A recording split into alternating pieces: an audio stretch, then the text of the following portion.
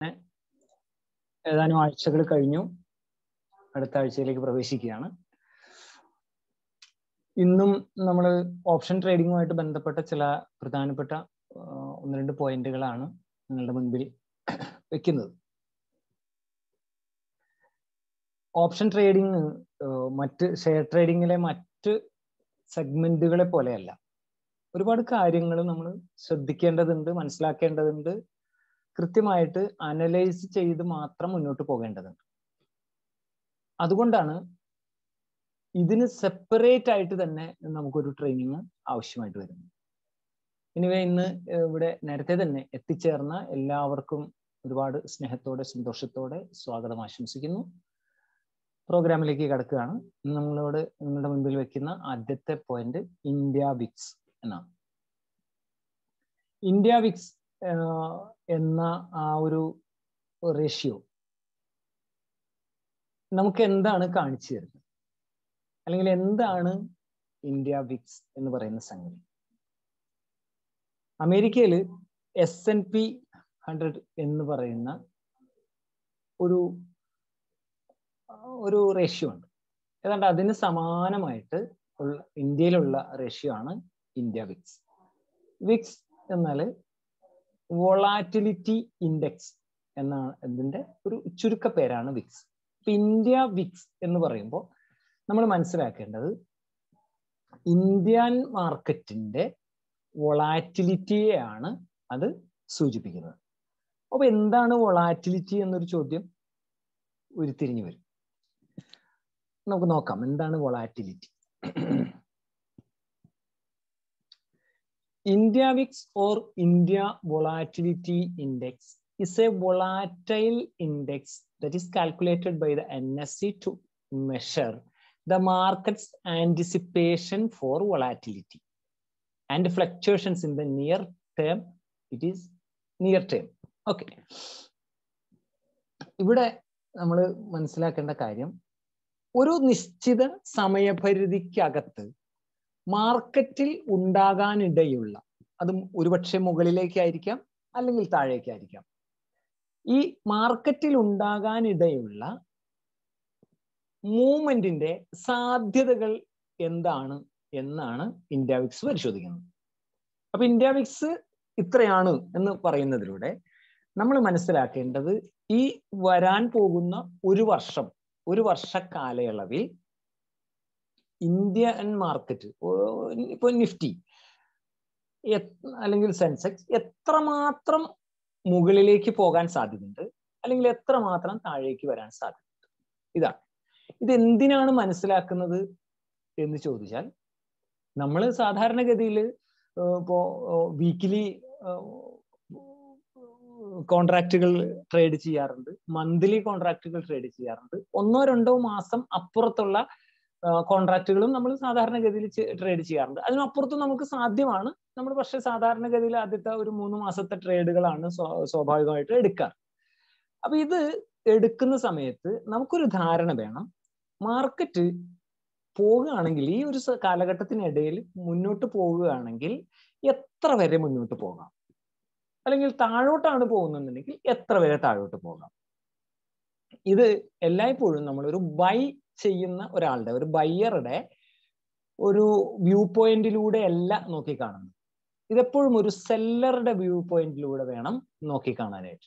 കാരണം ബൈ ചെയ്യുന്നയാളെക്കാൾ കൂടുതൽ സ്വാഭാവികമായിട്ടും എന്തുണ്ട്, റിസ്ക് കൂടുതലുള്ള ഒരാളാണ് സെല്ലർ. ഈ മാർക്കറ്റ് എവിടെ വരെ താഴോട്ട് പോകാം അല്ലെങ്കിൽ എവിടെ വരെ മുന്നോട്ട് പോകാം എന്നതിനെ ആശ്രയിച്ചാണ് അയാൾക്ക് ഒരു പുട്ട് സെല്ല് ചെയ്യണം, കോൾ സെല്ല് ചെയ്യണം എന്നൊക്കെ തീരുമാനിക്കാനായിട്ട്.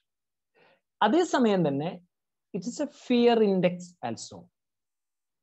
ഇതൊരു മാർക്കറ്റിൽ എത്രമാത്രം ഭയപ്പാടുണ്ട് എന്നുള്ളതിന്റെ കൂടി ലക്ഷണമാണ്.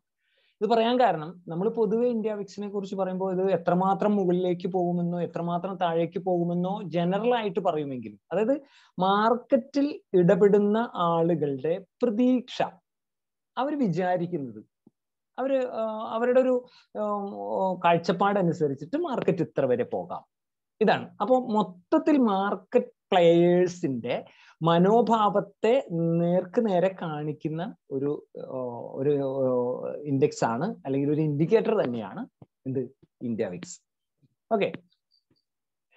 അതേസമയം തന്നെ ഇത് മിക്കവാറും മാർക്കറ്റിൽ ഒരു ഫിയർ രൂപപ്പെടുന്ന സമയത്ത്, മാർക്കറ്റിൽ ഏതെങ്കിലും തരത്തിലുള്ള നെഗറ്റീവ് ന്യൂസുകൾ വരുന്ന സമയത്ത്, മാർക്കറ്റിനെ ഒരു നിശ്ചിത കാലയളവിലേക്ക് സ്വാധീനിക്കാനിടയുള്ള നെഗറ്റീവായിട്ടുള്ള ഏതെങ്കിലും ഒരു പ്രശ്നം ഉരുത്തിരിഞ്ഞു വരുന്ന സമയത്ത് ഇന്ത്യ വിക്സിൽ അതിന്റെ പ്രതിഫലനം വലിയ തോതിൽ കാണാൻ സാധിക്കാറുണ്ട്. സാധാരണ ഇപ്പോ കൊറോണ, അല്ലെങ്കിൽ ഒരു സുനാമി, അല്ലെങ്കിൽ ഒരു ഇപ്പോ അമേരിക്കയിലെ ഏതെങ്കിലും ബാങ്ക്റപ്റ്റ് ആയിട്ടുള്ള എന്തെങ്കിലും തരത്തിലുള്ള ന്യൂസ്, പെട്ടെന്ന് അവസാനിക്കാൻ സാധ്യതയില്ലാത്തൊരു പ്രശ്നം, ഇപ്പോ യുദ്ധം, ഏതെങ്കിലും മേഖലയിലുള്ളൊരു യുദ്ധം. ഈ യുദ്ധം എന്ന് പറയുന്നതൊക്കെ ഒരു ദിവസം തുടങ്ങി പെട്ടെന്ന് ഒരു ദിവസം അവസാനിപ്പിക്കുന്നതല്ല, ചിലപ്പോൾ കുറച്ച് കാലത്തേക്ക് നീണ്ടു നിൽക്കാൻ സാധ്യതയുള്ള ഒരു സാധനം. അപ്പൊ ഇത്തരത്തിലുള്ള നെഗറ്റീവ് ന്യൂസുകൾ വരുന്ന സന്ദർഭങ്ങളിൽ വിക്സ് വലിയ തോതിൽ പ്രതികരിക്കുകയും വിക്സ് വലിയ തോതിൽ ഉയർന്നു പോകും. ഇപ്പൊ ഉദാഹരണത്തിന് ഈ കൊറോണ വന്ന സമയത്ത് മാർക്കറ്റ് വലിയ തോതിൽ, എന്തൊരു 80 ആ പരിസരത്തൊക്കെയാണ് മാർക്കറ്റ് ഉണ്ടായിരുന്നത് ആ സമയത്ത്. അതേസമയം ഈ റഷ്യ ഉക്രൈൻ വാർ വന്ന സമയത്ത് മാർക്കറ്റ് ഇന്ത്യ വിക്സ് വന്നത് ഏതാണ്ട് ഒരു 35-32 ആ ഒരു റേഞ്ചിലേക്കാണ്. അപ്പൊ കൊറോണ വരുന്ന സമയത്ത് കൊറോണയ്ക്ക് മരുന്ന് കണ്ടെത്തിയിട്ടില്ല. കൊറോണ എത്രമാത്രം വലിയ നാശങ്ങളായിരിക്കും ഉണ്ടാക്കിയെടുക്കുക എന്ന് യാതൊരു ധാരണയില്ല. ലോകാരോഗ്യ സംഘടനയുടെ ആ സമയത്തെ കണക്കുകൾ അനുസരിച്ചിട്ട്, കണക്കുകൾ എന്ന് പറയുന്നത് ഒരു ഊഹം അനുസരിച്ച് മനുഷ്യരാശിയിൽ വലിയൊരു ശതമാനത്തെ തന്നെ ഇത് അവസാനിപ്പിച്ച് കളയും എന്ന് വരെ പറഞ്ഞു കേട്ടിരുന്ന ഒരു സംഭവമാണ്. അപ്പോ അത് പെട്ടെന്നൊരു ദിവസം അവസാനിക്കുന്ന കാര്യമല്ല. കാരണം എന്താണ്? മരുന്നില്ല. അതിനെ പ്രതിരോധിക്കാനുള്ള ഒരു സന്നാഹവും നമ്മുടെ കയ്യിലില്ല. കൊറോണ ആരംഭിക്കുന്ന സമയത്ത് നമ്മളുടെ കയ്യിൽ ആകെ ഉള്ളത് എന്താണ്? ഒരു മാസ്കും കൈ കഴുകലും മാത്രമാണ്, അല്ലെ? കൈ കഴുകാനുള്ള ലിക്വിഡ് അല്ലെങ്കിൽ സാനിറ്റൈസർ മാത്രമായിരുന്നു നമ്മൾക്ക് ഇതിനെ നേരിടാനുള്ള ആയുധങ്ങൾ. വേറൊന്നും ഉണ്ടായിരുന്നില്ല. അപ്പൊ അതുകൊണ്ട് തന്നെ ഇത് എന്ന് അവസാനിക്കുമെന്നോ, എത്ര മനുഷ്യരാശിയിൽ എത്രമാത്രം ആളുകളെ ഇത് നശിപ്പിച്ചു കളയുമെന്നോ എന്നൊന്നും യാതൊരു ധാരണയില്ലാത്ത ഒരു പ്രശ്നമായിരുന്നത് കൊണ്ട് തന്നെ മാർക്കറ്റിൽ അതിന്റെ ഫിയർ വളരെ വലുതായിരുന്നു, അല്ലെ? ഒരു റിലയൻസ് ഒക്കെ ഏതാണ്ട് ഒരു 900 ലെവലിലൊക്കെ വന്നു ആ സമയത്ത്. എന്റെ ഓർമ്മ ശരിയാണെന്നുണ്ടെങ്കിൽ 900 ലെവൽ വരെയൊക്കെ ആ സമയത്ത് വന്നിട്ടുണ്ടായിരുന്നു. റിലയൻസ് 2000 സംതിങ് ആണ് ഇപ്പോൾ വില, അല്ലെ? 2500 രൂപ വിലയുള്ള സാധനമാണ്. അത്ര ഏതാണ്ട് ഒരു 1550, 1600 ആ ഒരു ലെവലിൽ നിന്നാണ് റിലയൻസ് കുത്തനെ 900ലേക്ക് പോയത്. അത്രമാത്രം ഫിയർ, ഒരു പകുതിയിലധികം ഉള്ള വീഴ്ചയാണ് മൊത്തത്തിൽ സംഭവിച്ചത്. നിഫ്റ്റിയുടെ മൊത്തം കണക്ക് എടുത്തു നോക്കിയാൽ ഏതാണ്ട് ഒരു 40% വരെ ഡൗൺ വന്നു എന്നുള്ളതാണ്. ഇത്തരത്തിലുള്ള ദീർഘകാലത്തേക്ക് സംഭവിക്കാൻ സാധ്യതയുള്ള, ഇമ്പാക്റ്റ് ഉണ്ടാക്കാൻ സാധ്യതയുള്ള നെഗറ്റീവ് ന്യൂസുകൾ വരുന്ന സമയത്ത് ഇന്ത്യ വിക്സ് അതിഭയങ്കരമായിട്ട് ഉയരുകയും മാർക്കറ്റിലെ ഫിയറിനെ കൃത്യമായിട്ട് പ്രതിഫലിപ്പിക്കുകയും ചെയ്യും. അതേസമയം റഷ്യ ഉക്രൈൻ വാർ വരുന്ന സമയത്ത് നമുക്കറിയാം അത് അത്ര വലിയ ഇമ്പാക്റ്റ് ഒന്നും ലോകത്ത് ഉണ്ടാക്കാൻ പോകുന്നില്ല. അതൊരു ലോകത്തിന്റെ ഒരു കോണിൽ നടക്കുന്ന ഒരു സംഭവമായിട്ട് തന്നെ അവസാനിക്കാനാണ് സാധ്യത എന്നുള്ള രീതിയിൽ മാർക്കറ്റിൽ സ്വാഭാവികമായിട്ടും യുദ്ധം എന്ന് പറയുന്നത് ഒരു വലിയ പ്രശ്നമാണ്. ലോകത്ത് വലിയ പ്രശ്നമായതുകൊണ്ട് തന്നെ മാർക്കറ്റിൽ ഒരു ഫിയർ വരുന്നുണ്ട്. അതേസമയം അതിന്റെ അളവ്, അതിന്റെ ഒരു ഡെൻസിറ്റി എന്ന് പറയുന്നത് വളരെ കുറഞ്ഞ തോതിലായിരുന്നു. അത് ഇന്ത്യ വിക്സ് നോക്കിയാലും നമുക്ക് കൃത്യമായിട്ട് മനസ്സിലാക്കാൻ സാധിക്കുമായിരുന്നു. അതേസമയം പോസിറ്റീവായിട്ടൊരു ന്യൂസ് വരികയാണെന്ന് കരുതുക. ഇന്ത്യൻ മാർക്കറ്റിനെ മൊത്തത്തിൽ ഉയർത്താൻ സാധിക്കുന്ന, മൊത്തത്തിൽ ഇഫക്റ്റ് ചെയ്യാൻ സാധിക്കുന്ന ഒരു പോസിറ്റീവ് ന്യൂസ് വരുമ്പോൾ പക്ഷേ ഇത് ആ അളവിലേക്ക് ഉയരുന്നതായിട്ട് കാണുന്നില്ല. ഇന്ത്യ വിക്സ് അതിന്റെ ആ ഒരു മാർക്കറ്റിന്റെ ആന്റിസിപ്പേഷൻ നേരിട്ട് പ്രതിഫലിക്കുമെങ്കിലും ഈ ഫിയർ കാലഘട്ടത്തിൽ പ്രതിഫലിക്കുന്നത് പോലെയുള്ള ഒരു പ്രതിഫലനം മാർക്കറ്റിൽ സാധാരണ കാണാറില്ല. അതുകൊണ്ടാണ് ഇതിനെ ഒരു ഫിയർ ഇൻഡെക്സ് എന്ന് കൂടി പറയുന്നത്. കൃത്യം കാണിക്കുന്നത് എക്സ്പെക്ടേഷൻ മാത്രമല്ല, ഇതൊരു ഫിയർ ഇൻഡിക്കേഷൻ കൂടി ആണ്. എങ്ങനെയാണ് നമുക്ക് ഇന്ത്യ വിക്സ് കണ്ടെത്താൻ കഴിയുക? ഇന്ത്യ വിക്സ് എത്രയാണെന്ന് നോക്കിയാൽ നമുക്ക് നേർക്ക് നേരെ പിന്നെ ഒരു ഗൂഗിൾ ചെയ്താൽ മതി. ഗൂഗിൾ ഏറ്റവും എളുപ്പമുള്ള സംഗതി എന്ന് പറഞ്ഞാൽ ഗൂഗിളിൽ അടിച്ചു കൊടുക്കുക, കൃത്യമായിട്ട് നമുക്ക് കാണിച്ചു തരും. ലോകത്തെ മറ്റെന്ത് വിവരങ്ങൾ തരുന്ന അതേ അനായാസയോട് കൂടി തന്നെ എന്ത് ചെയ്യും, ഗൂഗിൾ നമുക്ക് ഇന്ത്യ വിക്സ് എത്രയാണ് എന്നുള്ളത് കാണിച്ചു തരും. ഇപ്പൊ നമ്മൾ ഇന്ന് നോക്കിയാൽ 19.55 ആണ് ഇന്ത്യ വിക്സ് എന്ന് മനസ്സിലാക്കാൻ സാധിക്കും. അപ്പോ ഈ 19.55 എന്ന് പറയുന്ന ആ ഒരു സംഖ്യയിൽ നിന്ന് നമ്മൾ എന്താണ് മനസ്സിലാക്കുക? അതാണ് ഇവിടെ ഒരു പ്രധാനപ്പെട്ട കാര്യം. എങ്ങനെയാണ് ഈ 19.55 എന്ന സംഖ്യയെ നമ്മൾ അനലൈസ് ചെയ്യുക? വളരെ സിമ്പിൾ ആണ്. ഇത് ഈ 19.55 എന്ന് പറയുന്നത് ഒരു വർഷത്തെ ഇന്ത്യ വിക്സ് ആണ്. ഒരു വർഷം, ഈ വരാൻ പോകുന്ന ഒരു വർഷ കാലഘട്ടത്തിൽ നിഫ്റ്റി മുകളിലേക്കോ താഴേക്കോ 19.55% ഉയരാം അല്ലെങ്കിൽ താഴാം എന്നതാണ് കാണിക്കുന്നത്. അപ്പൊ നമുക്ക് പക്ഷേ ഈ ഒരു വർഷത്തെ കണക്ക് കിട്ടിയിട്ട് കാര്യമില്ല. നമുക്ക് എന്ത് വേണ്ടി വരും? നമുക്കൊരു മാസത്തെ കണക്ക് കിട്ടേണ്ടി വരും. ഒരു മാസത്തെ കണക്ക് കിട്ടണമെന്നുണ്ടെങ്കിൽ നേരെ ഈ 12 കൊണ്ട് അതിനെ ഹരിച്ചാൽ മതിയോ? പറ്റില്ല. കാരണം എന്താണ്? അതൊരു തെറ്റായ കണക്കായിട്ട് വരും. അവിടെ ചെയ്യേണ്ടത് സ്ക്വയർ റൂട്ട്, 12ന്റെ സ്ക്വയർ റൂട്ട് കണ്ടെത്തുക. 12ന്റെ സ്ക്വയർ റൂട്ട് എന്ന് പറയുന്നത് 3.46 ആണ്. 3.46. ഇത് ഓർമ്മ വെച്ചാൽ മതി. ആ നേരത്ത് കാൽക്കുലേറ്റർ എടുക്കാനും കമ്പ്യൂട്ടർ ഇത് തപ്പാനും ഒന്നും നിൽക്കണ്ട. പകരം എന്ത് ചെയ്താൽ മതി? 3.46 എന്ന സംഖ്യയാണ് 12ന്റെ സ്ക്വയർ റൂട്ട്. അതിനുശേഷം ഈ 12ന്റെ മൾട്ടിപ്ലിക്കേഷനാണ്. 12ന്റെ സ്ക്വയർ റൂട്ടിന് 3.46 എന്ന ഈ സംഖ്യ കൊണ്ട് എന്ത് ചെയ്യണം? 19.55 എന്ന വാർഷിക ഇന്ത്യ വിക്സിനെ ഹരിക്കണം. സോറി, ഇവിടെ ഇതിൽ കാണിച്ചിരിക്കുന്നത് ചെറിയൊരു തെറ്റുണ്ട്. മൾട്ടിപ്ലിക്കേഷൻ എന്നാണ് എഴുതിയിരിക്കുന്നത്, പക്ഷെ മൾട്ടിപ്ലിക്കേഷൻ അല്ല, അത് ഹരിക്കുകയാണ് വേണ്ടത്. അങ്ങനെ ഹരിച്ചാൽ നമുക്ക് കിട്ടുന്ന ഒരു എമൗണ്ട് ഉണ്ട്. നമുക്ക് ജസ്റ്റ് ഒന്ന് നോക്കാം. 19.55 19.55 ഹരിക്കണം 3.46 സമം 5.65. 5.65% ആയിരിക്കും ഇനി വരാൻ പോകുന്ന 30 ദിവസങ്ങളിൽ നമ്മുടെ ഇന്ത്യൻ മാർക്കറ്റ് മുകളിലേക്കോ താഴേക്കോ വരാൻ സാധ്യതയുള്ളത് 5.65% ആണ്. ഒരുപക്ഷെ ഇപ്പോ മാർക്കറ്റ് നിൽക്കുന്നത് 17,539 അങ്ങനെ എന്തോ ഒരു സംഖ്യയിലാണ്, 500 സംതിങ് ആണ്. അതിൽ നിന്ന് 5.65% ഉയരുകയോ 5.65% താഴേക്ക് പോവുകയോ ചെയ്യാം. ഇതാണ് ഇന്ത്യ വിക്സ് കാണിച്ചു തരുന്നത്. അപ്പൊ ഈ വരാൻ പോകുന്ന ഒരു മാസത്തിനുള്ളിൽ മാർക്കറ്റ് ഏത് ദിശയിലേക്കായിരിക്കും മുന്നോട്ട് പോവുക എന്ന് നമുക്ക് എത്ര വരെ പോകാം എന്നുള്ളതിനെ കുറിച്ച് നമുക്ക് കൃത്യമായ ഒരു ധാരണ കിട്ടിയാൽ, അങ്ങനെ ഒരു ധാരണ കിട്ടിയാൽ നമുക്കിനി ട്രേഡ് ചെയ്യുമ്പോൾ ഈ ഒരു ധാരണയോട് കൂടി തന്നെ നമുക്ക് സ്ട്രൈക്ക് പ്രൈസ് സെലക്ട് ചെയ്യാം. സ്ട്രൈക്ക് പ്രൈസ് സെലക്ട് ചെയ്യുന്ന സമയത്ത് നമുക്കറിയാം 17,539 പ്ലസ് 5.65% എത്രയാണോ, നമുക്കൊന്ന് അതും കൂടി നോക്കാം. 17,539 പ്ലസ് 5.65%, 18,529. ഏതാണ്ട് ഒരു 1000 പോയിന്റ്. ഒരു 1000 പോയിന്റ് നിഫ്റ്റി മുകളിലേക്കോ 1000 പോയിന്റ് താഴേക്കോ വരാം. ഓക്കെ, അങ്ങനെ ആവുമ്പോൾ നമുക്ക് 1200 കഴിഞ്ഞിട്ട് 1000 കഴിഞ്ഞിട്ടുള്ള അതിന് മുകളിലുള്ള ഒരു സിഇ ഓപ്ഷൻ എടുക്കാൻ സാധ്യമല്ല, അല്ലെ എടുക്കുന്നതിൽ കഥയില്ല. അല്ലെങ്കിൽ 1000 പോയിന്റിൽ താഴെയുള്ള ഒരു ഡെപ്തിലുള്ള ഒരു പുട്ട് ഓപ്ഷൻ എടുക്കാൻ പറ്റില്ല.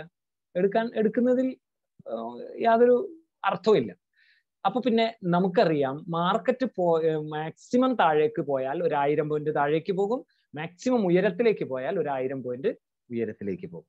അപ്പൊ ഇന്ത്യ വിക്സ് എന്ന് പറയുന്ന ആ ഒരു റേഷ്യോ കണ്ടെത്തുന്നതിലൂടെ നമുക്ക് മനസ്സിലാക്കാൻ കഴിയുന്നത് ഇതാണ്. ഇപ്പോഴുള്ള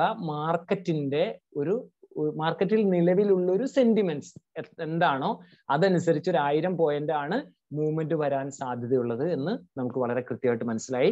സ്വാഭാവികമായിട്ട് ഇനി നമ്മൾ ട്രേഡ് എടുക്കുമ്പോൾ ഈ 1000 പോയിന്റിനെ കൂടി താഴോട്ടോ മുകളിലേക്കോ കണ്ടുകൊണ്ട് വേണം എടുക്കാനായിട്ട്.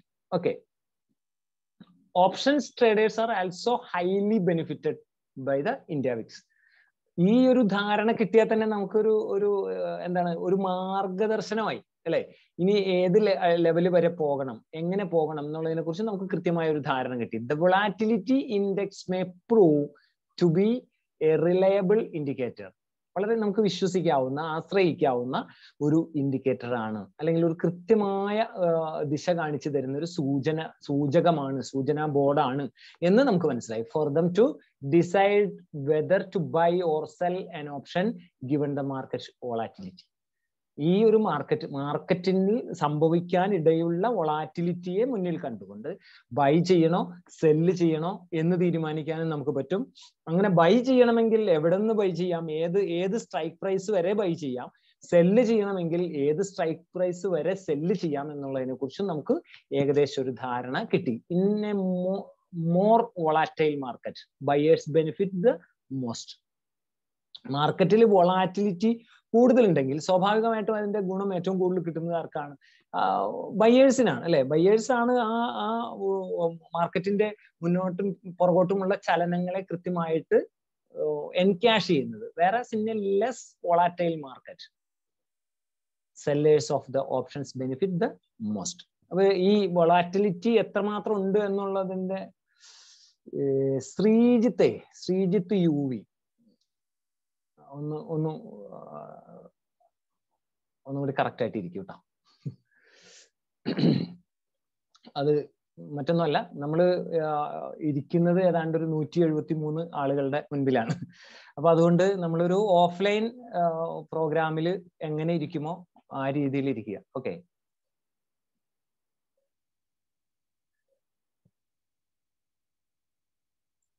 Okay. Difference between India Vicks and implied volatility. ഈ വൊളാറ്റിലിറ്റിയെ കുറിച്ച് പറയുമ്പോൾ നമുക്ക് ആകെ കൺഫ്യൂഷൻ ആവും. എന്താണ് വൊളാറ്റിലിറ്റിയും ഇന്ത്യ വിക്സും എന്താ വ്യത്യാസമുള്ളത്? ഇംപ്ലൈഡ് വൊളാറ്റിലിറ്റിയെ കുറിച്ച് നമ്മൾ നേരത്തെ പറഞ്ഞു പോയി. നമ്മുടെ 2ാമത്തെ 3ാമത്തെ ക്ലാസ്സിൽ നമ്മൾ ഇംപ്ലൈഡ് വൊളാറ്റിലിറ്റിയെ കുറിച്ച് പറഞ്ഞു. അപ്പോൾ എന്താണ് ഇത് തമ്മിലുള്ള വ്യത്യാസം എന്ന് ചോദിച്ചാൽ, implied volatility is indicating the volatility of an option strike. ഒരു സ്ട്രൈക്ക് പ്രൈസിൽ ഓരോ സ്ട്രൈക്ക് പ്രൈസിന്റെയും ഇംപ്ലൈഡ് വൊളാറ്റിലിറ്റി എന്ന് പറയുന്നത് വ്യത്യസ്തമായിരിക്കും. അപ്പോൾ IV മനസ്സിലാക്കുന്നത് ആ പ്രത്യേക സ്ട്രൈക്കിന്റെ വൊളാറ്റിലിറ്റി എത്രമാത്രമാണ് എന്ന് മനസ്സിലാക്കാനാണെങ്കിൽ India Vicks indicating index volatility, Indian മാർക്കറ്റിന്റെ മൊത്തത്തിലുള്ള വൊളാറ്റിലിറ്റിയെയാണ് ആര് സൂചിപ്പിക്കുന്നത്? ഇന്ത്യ വിക്സ് സൂചിപ്പിക്കുന്നത്. അതേസമയം ഇംപ്ലൈഡ് വൊളാറ്റിലിറ്റി എന്ന് പറയുന്നത് നമ്മൾ ഏതെങ്കിലും ഒരു പ്രത്യേക സ്ട്രൈക്ക് പ്രൈസ് എടുത്തിട്ട് ആ സ്ട്രൈക്ക് പ്രൈസിന്റെ വൊളാറ്റിലിറ്റി എത്രമാത്രം ഉണ്ടാകാം എന്നുള്ളതിനെ കുറിച്ചാണ് നമ്മൾ മനസ്സിലാക്കുന്നത്. ഓക്കെ, അപ്പൊ ഇത് രണ്ടും തമ്മിലുള്ള വ്യത്യാസം കൺഫ്യൂഷൻ ആവരുത്. ഇന്ത്യ വിക്സും ഇംപ്ലൈഡ് വൊളാറ്റിലിറ്റി രണ്ടും വൊളാറ്റിലിറ്റി തന്നെയാണ്. പക്ഷേ ഒന്ന് സ്ട്രൈക്ക് പ്രൈസിന്റെ വൊളാറ്റിലിറ്റിയാണ്, മറ്റൊന്ന് ഇൻഡെക്സിന്റെ അല്ലെങ്കിൽ മാർക്കറ്റിന്റെ മൊത്തം വൊളാറ്റിലിറ്റിയാണ് കാണിക്കുന്നത്. ഇനി correlation with Nifty. India Vicks has A strong negative correlation with Nifty. When the India Vicks false the Nifty is scene two rice and vice versa. ഇത് ഇങ്ങോട്ട് വരാൻ പറഞ്ഞാൽ അങ്ങോട്ട് പോകുന്ന ഒരു കുട്ടിയുടെ സ്വഭാവമാണ്. നിഫ്റ്റി ഉയരുന്ന സമയത്ത് എന്ത് ചെയ്യും? ഇന്ത്യ വിക്സ് താഴോട്ട് വരും. വിക്സ് താഴോട്ട് വരുന്ന സമയത്ത് വിക്സ് ഉയരുന്ന സമയത്ത് നിഫ്റ്റി താഴോട്ട് വരും. തമ്മിൽ നേരെ ഓപ്പോസിറ്റ് ഡയറക്ഷനിൽ സഞ്ചരിക്കുന്ന ഒരു സ്വഭാവം പൊതുവെ ഇതിനുണ്ട് എന്ന് കരുതി എല്ലാ സമയത്തും അങ്ങനെ തന്നെ ആയിക്കൊള്ളണമെന്നും ഇല്ല. ഇനി അടുത്തതായിട്ട് നമ്മൾ പറയുന്നത് പുട്ട് കോൾ റേഷ്യോ, PCR എന്ന് പറയുന്ന ഒരു സംഗതിയെ കുറിച്ചാണ് അടുത്തതായിട്ട് സംസാരിക്കുന്നത്. Puttu call ratio. It's an important ratio that indicates the market direction. മാർക്കറ്റിന്റെ ഒരു ഡയറക്ഷൻ കാണിക്കുന്ന വളരെ പ്രധാനപ്പെട്ട ഒരു റേഷ്യോ ആണ് പുട്ട് കോൾ റേഷ്യോ. ഒരു ഓപ്ഷൻ മാർക്കറ്റിൽ ട്രേഡ് ചെയ്യുന്ന ഒരാളെ സംബന്ധിച്ചിടത്തോളം ഏറ്റവും നന്നായിട്ട് മനസ്സിലാക്കിയിരിക്കേണ്ട ഒരു സംഗതിയാണ് put call ratio. The put call ratio helps investors gauge market sentiments before the market turns. Market ഒരു ദിശയിലേക്ക് ടേൺ ചെയ്ത് പോകുന്നതിനേക്കാൾ മുമ്പേ തന്നെ മാർക്കറ്റ് എങ്ങോട്ടാണ് തിരിയാൻ പോകുന്നത് എന്ന് കാണിച്ചു തരുന്ന ഒരു ഇൻഡിക്കേറ്റർ ആണ് എന്ത് പുട്ട് കോൾ റേഷ്യോ. അപ്പൊ ഇവിടെ നമ്മൾ മനസ്സിലാക്കേണ്ട ഒരു കാര്യം, നമുക്ക് മാർക്കറ്റിൽ ഏറ്റവും അത്യാവശ്യമുള്ള സംഗതി ഇതാണ് അല്ലെ. മാർക്കറ്റ് തിരിയുന്നതിന് മുൻപ്, മാർക്കറ്റ് ഏത് ദിശയിലേക്ക് സഞ്ചരിക്കാൻ പോകുന്നു എന്ന് ഒരല്പം മുമ്പ് നമുക്കൊന്ന് ട്രേഡ് എക്സിക്യൂട്ട് ചെയ്യാനുള്ള ഒരു ടൈം മുമ്പ്, ഒരു 5 മിനിറ്റ് മാക്സിമം 5 മിനിറ്റ് മുമ്പെങ്കിലും മാർക്കറ്റിന്റെ ഗതിയെ കുറിച്ച് നമുക്കൊന്ന് മനസ്സിലാക്കാൻ സാധിക്കുകയാണെങ്കിൽ ഒരു സംശയമില്ല അല്ലെ, ഓരോ ട്രേഡും നമുക്ക് എന്ത് ചെയ്യാൻ പറ്റും, മാക്സിമം പ്രോഫിറ്റിലാക്കാൻ പറ്റും. അത് കൃത്യമായിട്ട് കാണിച്ചു തരുന്ന ഇൻഡിക്കേറ്ററുകളെ കുറിച്ച് നമുക്കറിയില്ലാത്തതാണ് പലപ്പോഴും നഷ്ടത്തിലേക്ക് കാര്യങ്ങൾ വരാൻ കാരണമാകുന്നത്. However, it is important to look at the demand for both numerator and denominator. Call എടുക്കുന്ന ആളുകൾ, ബുള്ളിഷ് മെന്റാലിറ്റി ഉള്ള ആളുകൾക്കാണോ കൂടുതൽ സ്വാധീനം, അതോ ബെയറിഷ് ആയിട്ടുള്ള ആളുകൾക്കാണോ കൂടുതൽ സ്വാധീനം? ഇതാണ് നമ്മൾ ഈ പുട്ട് കോൾ റേഷ്യോയിലൂടെ മനസ്സിലാക്കുന്നത്. പുട്ടിനാണ് കൂടുതൽ ഇന്നത്തെ ദിവസം ഡിമാൻഡ് എന്ന് നമ്മൾ മനസ്സിലാക്കുകയാണെന്നുണ്ടെങ്കിൽ നമുക്കറിയാം മാർക്കറ്റിൽ ഏറ്റവും കൂടുതൽ ആളുകൾ ഏത് ദിശയിലേക്കാണോ എയിം ചെയ്യുന്നത് ആ ദിശയിലേക്കായിരിക്കും മാർക്കറ്റ് പോകുന്നത്. ഏറ്റവും കൂടുതൽ ആളുകൾ എന്ന് പറയുന്നത് വ്യക്തികളെ അല്ല ഞാൻ പറയുന്നത്, ഇൻസ്റ്റിറ്റ്യൂഷനുകൾ ഉൾപ്പെടെയുള്ള വലിയ ഹെവി വോളിയം ചെയ്യുന്ന സ്ഥാപനങ്ങൾ ട്രേഡുകൾ ഉൾപ്പെടെയാണ് പറയുന്നത്. അത് പുട്ടിന്റെ ഭാഗത്താണോ അതോ കോളിന്റെ ഭാഗത്താണോ കൂടുതൽ എന്നാണ് നമ്മൾ ഈ റേഷ്യോ മനസ്സിലാക്കുന്നതിലൂടെ തിരിച്ചറിയുന്നത്. ഇതിന്റെ ഒരു കാൽക്കുലേഷൻ വളരെ സിമ്പിൾ ആണ്. പുട്ടിന്റെ ഓപ്പൺ ഇൻട്രസ്റ്റും കോളിന്റെ ഓപ്പൺ ഇൻട്രസ്റ്റ് കൊണ്ട് ഹരിച്ചാൽ കിട്ടുന്ന സംഗതിയാണ് PCR. പുട്ടിന്റെ ഓപ്പൺ ഇൻട്രസ്റ്റ് OI, പുട്ടിന്റെ ഓപ്പൺ ഇൻട്രസ്റ്റും കോൾ സൈഡിലുള്ള ഓപ്പൺ ഇൻട്രസ്റ്റ് കൊണ്ട് ഹരിച്ചാൽ കിട്ടുന്നതാണ് PCR. Most of the time PCR will be in 0:2 ratio. മിക്കവാറും സമയങ്ങളിൽ, അതായത് ഒരു 80% ടൈമിലും PCRന്റെ റേഷ്യോ എന്ന് പറയുന്നത് 0 മുതൽ 2 വരെ ആയിരിക്കും. 0 മുതൽ 2 വരെ ആയിരിക്കും. ഇതിനകത്തായിരിക്കും ഇതിന്റെ ഒരു റേഞ്ച്.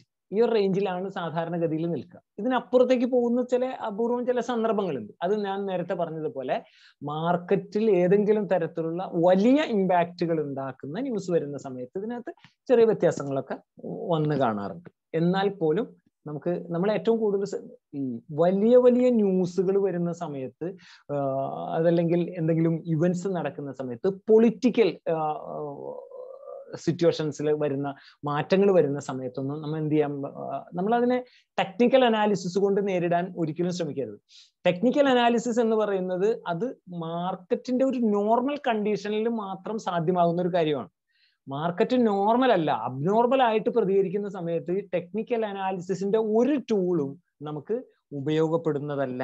അത് മനസ്സിലാക്കണം. അപ്പോൾ നമ്മൾ എല്ലാ സമയങ്ങളിലും എല്ലാ സാഹചര്യത്തിലും ഇത്തരം ടൂളുകൾ പ്രയോഗിക്കാൻ ശ്രമിച്ചാൽ അത് വലിയ വിഡ്ഢിത്തമായി പോകും എന്നുകൂടി മനസ്സിലാക്കുക. എന്താണ് പുട്ട് കോൾ റേഷ്യോ എന്ന് നോക്കാം. എ റൈസിംഗ് PCR ഇങ്ങനെ ഉയർന്നുകൊണ്ടിരിക്കുകയാണ്. Or A ratio greater than 0.7 or exceeding 1 means that equity traders are buying more puts than calls. 0.7 അല്ലെങ്കിൽ അവിടെ നിന്ന് മുന്നോട്ട് പോയിട്ട് 1-ൽ കൂടുതൽ ആവുകയാണ് PCR എങ്കിൽ നമ്മൾ മനസ്സിലാക്കേണ്ടത് എന്താണ്? കോള് വാങ്ങിക്കുന്നതിനേക്കാൾ കൂടുതൽ ആളുകൾ പുട്ട് വാങ്ങിക്കുന്നുണ്ട്.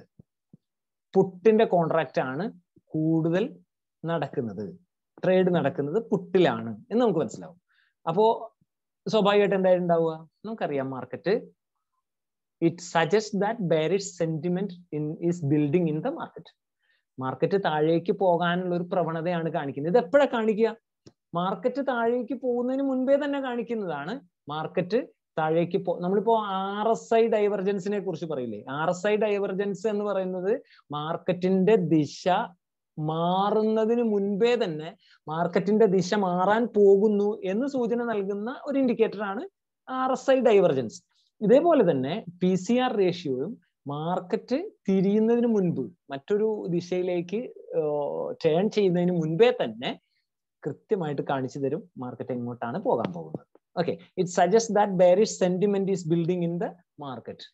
അതായത് 0.7 അതല്ലെങ്കിൽ 1 മേലെ ഉള്ള ഒരു അവസ്ഥയിലേക്കൊക്കെ വരുമ്പോൾ നമ്മൾ മനസ്സിലാക്കേണ്ടത് മാർക്കറ്റ് ഇങ്ങനെ മാറാൻ പോവുകയാണ്. Investors R either സ്പെക്കുലേറ്റിംഗ് that the market will move lower A falling PCR. Investors are either speculating that the market will move lower. A falling PCR or below 0.7 and approaching 0.5 is considered as a bullish indicator. ഈ 0.7-നേക്കാളും താഴോട്ട് വരികയാണ്. 0.7-നേക്കാളും താഴോട്ട് വരികയാണ്. 0.5 ആയി അല്ലെങ്കിൽ അതിനേക്കാൾ താഴോട്ട്, അവിടെ നിന്നും താഴോട്ടൊക്കെ വന്നാൽ നമ്മൾ മനസ്സിലാക്കണം.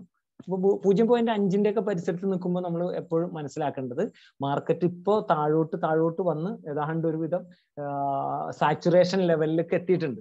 ഓവർസോൾഡ് എന്ന് പറയുന്ന ഒരു അവസ്ഥയിലേക്കൊക്കെ എത്തിയിട്ടുണ്ട്. ഇനി മാർക്കറ്റ് എന്തായാലും ഇവിടെ നിന്ന് തിരിച്ച് കുതിക്കാൻ പോവുകയാണ് എന്നുള്ള ഒരു ഇൻഡിക്കേഷൻ ആണ് എന്ത് തരുന്നത്? PCR നമുക്ക് തരുന്നത്. 0.7, 0.5 അല്ലെങ്കിൽ 0.5 താഴെ, 5 ലോവർ ദാൻ 5 എന്ന് പറയുന്ന ആ ഒരു ലെവലിലേക്കൊക്കെ വന്നാൽ it means more calls are being bought versus puts.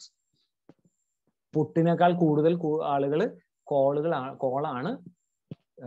കോളിന്റെ സൈഡിലാണ് ആളുകൾ നിലയുറപ്പിച്ചിരിക്കുന്നത് എന്ന് നമുക്ക് വളരെ വ്യക്തമായിട്ട് മനസ്സിലാക്കാൻ സാധിക്കും. കോളിന്റെ സൈഡിലാണ് കൂടുതൽ ആളുകൾ ഉള്ളതെങ്കിൽ സ്വാഭാവികമായിട്ടും മാർക്കറ്റ് മുകളിലേക്ക് പോകുമെന്ന് നമുക്കറിയാം. പുട്ടിന്റെ സൈഡിലാണുള്ളതെങ്കിൽ മാർക്കറ്റ് താഴേക്ക് വരുമെന്നുള്ളതിനെ കുറിച്ചും നമുക്ക് വ്യക്തമായിട്ട് അറിയാം. അപ്പൊ ഇത് മനസ്സിലാക്കിയെടുക്കുക, ഏറ്റവും മാർക്കറ്റിന്റെ ഒരു ട്രെൻഡ് എന്താണെന്ന് മനസ്സിലാക്കിയെടുക്കുക എന്നുള്ളതാണ് ഒരു ട്രേഡറെ സംബന്ധിച്ചിടത്തോളം ഏറ്റവും പ്രധാനപ്പെട്ട കാര്യം എന്നാണ് പറഞ്ഞു വന്നതിന്റെ കാര്യം. അതേസമയം ഇത് ഓർമ്മിച്ചിരിക്കേണ്ട ഒരു പ്രധാനപ്പെട്ട കാര്യം, an extremely high put call ratio means the market is extremely bearish. Extremely high put call ratio means the market is extremely bearish. അതായത് നമ്മൾ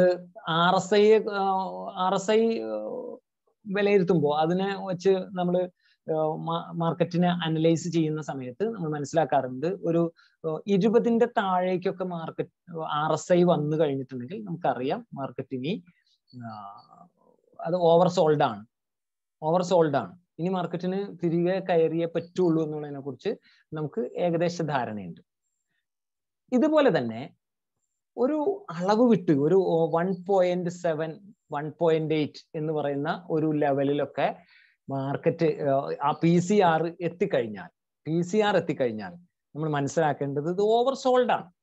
ഇത് മാക്സിമം എത്തിക്കഴിഞ്ഞു. ബെയറിഷ് മാർക്കറ്റ് അതിന്റെ ഒരു സാച്ചുറേഷൻ ലെവലിലേക്ക് എത്തിക്കഴിഞ്ഞു. ഇനി എന്ത് സംഭവിക്കും? ഇനി ബയേഴ്സ് ആക്റ്റീവ് ആകും, കോൾ സൈഡിൽ ആളുകൾ ആക്റ്റീവ് ആകും. സ്വാഭാവികമായിട്ടും അവിടെ നിന്ന് മാർക്കറ്റ്, അപ്പോൾ നമ്മൾ സാധാരണഗതിയിൽ ഇവിടെ സംഭവിക്കുന്ന ഒരു വിഡിത്തം എന്ന് പറയുന്നത് മാർക്കറ്റ് മാക്സിമം ബെയറിഷ് ആണ് ഓൾറെഡി. അപ്പൊ നമ്മൾ എന്താ വിചാരിക്കുക, ഇത്രയും താഴെയാണ് നിൽക്കുന്നത് എന്നുള്ളത് കൊണ്ട് തന്നെ ഇനിയും താഴെ പോകാൻ സാധ്യതയുണ്ട് എന്നാണ് മനസ്സിലാക്കുക. അങ്ങനെയല്ല, പകരം താഴെ പോകാവുന്നതിന്റെ മാക്സിമം താഴെ എത്തിക്കഴിഞ്ഞു എന്നാണ് നമ്മൾ മനസ്സിലാക്കേണ്ടത്. അപ്പൊ സ്വാഭാവികമായിട്ട് എന്തുണ്ടാവും? That can be A bullish signal. അതൊരു ബുള്ളിഷ് സിഗ്നൽ ആണ്. That indicates the market is അൺഡ്യൂലി bearish and is due four A turn around. ഒരു തിരിച്ചുവരവ്, ഒരു എന്താണ്, യു-ടേൺ എടുക്കാനുള്ള ഒരു സാധ്യത അവിടെ നിലനിൽക്കുക. A high ratio can be a sign of a buying opportunity to a contrarian എന്ന് വെച്ചാൽ വ്യത്യസ്തമായിട്ട് ചിന്തിക്കുന്ന, നമ്മൾ നേർക്ക് നേരെ കാണുന്നതിന് പകരം അതിന്റെ ഒരു മറുവശത്തെ കുറിച്ച് ചിന്തിക്കുന്ന ഒരാളെ സംബന്ധിച്ചിടത്തോളം നമ്മളെല്ലാവരും അങ്ങനെ ആയിരിക്കണം എന്നാണ്. മാർക്കറ്റിനെ സംബന്ധിച്ച് മാർക്കറ്റിൽ നമ്മൾ നേരെ വാ നേരെ പോന്നുള്ള ഒരു സ്വഭാവം നമുക്ക് മാർക്കറ്റിൽ എടുക്കാൻ കഴിയില്ല. മാർക്കറ്റിൽ എപ്പോഴും ഇതിന്റെ ഇമ്പാക്ട് എന്താണ്, ഇതിന്റെ ഒരു മറുവശം എന്താണ്, സംഭവിക്കാൻ സാധ്യതയുള്ള ഫർദർ സ്റ്റെപ്പ് എന്തായിരിക്കും എന്നുള്ളതിനെ കുറിച്ച് ചിന്തിക്കുന്ന ഒരാൾക്ക് മാത്രമേ മാർക്കറ്റിൽ ദീർഘകാലത്തേക്ക് പിടിച്ചു വെക്കാൻ കഴിയുള്ളൂ എന്നുള്ളതാണ്. An extremely low ratio means, extremely law ratio എന്ന് പറയുന്നത് ഒരു 0.5 മുതൽ താഴോട്ട് വരുന്ന ആ ഒരു റേഷ്യോയെ കുറിച്ചാണ് പറയുന്നത്. An extremely low ratio means the market is extremely bullish. Market is extremely, market already extremely bullish ആണ്. A contrarian might conclude that the market is too bullish and is due for a pullback. Market maximum എത്തിക്കഴിഞ്ഞു മുകളിൽ, ഇനി അതിന് താഴോട്ട് വന്നേ പറ്റൂ. ഇതാണ് ഇക്കാര്യത്തിലും മനസ്സിലാക്കേണ്ടത്. നോക്കൂ, പ്രഡിക്ഷൻ ഈ BCR-നെ ബേസ് ചെയ്തിട്ട് ഈ ടേബിളൊന്ന് നല്ലപോലെ ശ്രദ്ധിക്കുക. ഇത് നിങ്ങൾക്ക് സ്ക്രീൻഷോട്ട് എടുത്ത് വെക്കാൻ കഴിയുന്നവർ സ്ക്രീൻഷോട്ട് എടുത്ത് വെച്ചോളൂ. കാരണം ഇത് നിങ്ങളുടെ ദൈനംദിനമായിട്ടുള്ള ട്രേഡിംഗ് സമയത്ത് നമുക്ക് വളരെയധികം ഉപകാരപ്പെടുന്ന ഒരു സംഗതിയാണ്. PCR 1.7 to 1.8 വന്നാല് നമ്മൾ മനസ്സിലാക്കണം ഓവർ ബോട്ടാണ്. മാക്സിമം ആളുകൾ വാങ്ങിക്കഴിഞ്ഞു, അതായത് കോൾ ഓപ്ഷൻ വാങ്ങാവുന്നതിന്റെ മാക്സിമം വാങ്ങിക്കഴിഞ്ഞു. ഇനി എന്താണ് സംഭവിക്കുക? ഇനി പ്രോഫിറ്റ് ബുക്കിംഗ് സംഭവിക്കും, ഒപ്പം തന്നെ സെല്ലേഴ്സ് ആക്റ്റീവ് ആകുകയും ചെയ്യും. ഇതിന്റെ ഒരു അനന്തരഫലം എന്ന് പറയുന്നത്, അല്ലെങ്കിൽ മാർക്കറ്റിന്റെ ഒരു റിസൾട്ട് എന്ന് പറയുന്നത് വെരി ബെയറിഷാണ്. മാർക്കറ്റ് എപ്പോൾ വേണമെന്നുണ്ടെങ്കിലും തകർന്ന് താഴേക്ക് വരാനുള്ള സാധ്യതയുണ്ട്. ഇത് നേരത്തെ പറഞ്ഞതുപോലെ ഒരു എക്സ്ട്രീം ഫിയർ സന്ദർഭങ്ങളിലും ഇതിങ്ങനെ വരാട്ടോ. 1.8 ചില സന്ദർഭങ്ങളിൽ അതിൽ കൂടുതലൊക്കെ വരാറുണ്ട്, ബെയറിഷ് ആയിട്ട് വരും. PCR 1.6 വരുന്ന സമയത്ത് നമ്മൾ മനസ്സിലാക്കേണ്ടത് എക്സസ് ബുള്ളിഷ് ആണ്, ബെയറിഷ്, മാർക്കറ്റ് ബെയറിഷ് ആണ് മനസ്സിലാക്കുക. ഒരു 1.6 വരുന്ന സമയത്ത് നമ്മൾ നേരെ പോയിട്ട് ഒരു കോൾ ഓപ്ഷൻ എടുക്കാൻ പാടില്ല. ഒരു കോൾ ഓപ്ഷൻ ബൈ ചെയ്യുന്നതിന് മുൻപായിട്ട് ജസ്റ്റ് PCR ഒന്ന് ചെക്ക് ചെയ്യുക. PCR ചെക്ക് ചെയ്യുന്ന സമയത്ത് 1.6 അല്ലെങ്കിൽ 1.5 മേലെയാണ് PCR എന്ന് കണ്ടാൽ ഒരു കാരണവശാലും ആ സമയത്ത് പോയിട്ട് ഒരു കോൾ ഓപ്ഷൻ എടുക്കരുത്. മാർക്കറ്റിന്റെ കണ്ടീഷൻ എന്തും ആയിക്കോട്ടെ, എന്നാലും അത് എടുക്കാൻ പാടില്ല. അത് എടുത്താൽ അതിന്റെ ഒരു റിസൾട്ട് ചിലപ്പോൾ മിക്കവാറും സമയങ്ങളിൽ നമുക്ക് അഗെയിൻസ്റ്റ് ആയിട്ടായിരിക്കും വരിക.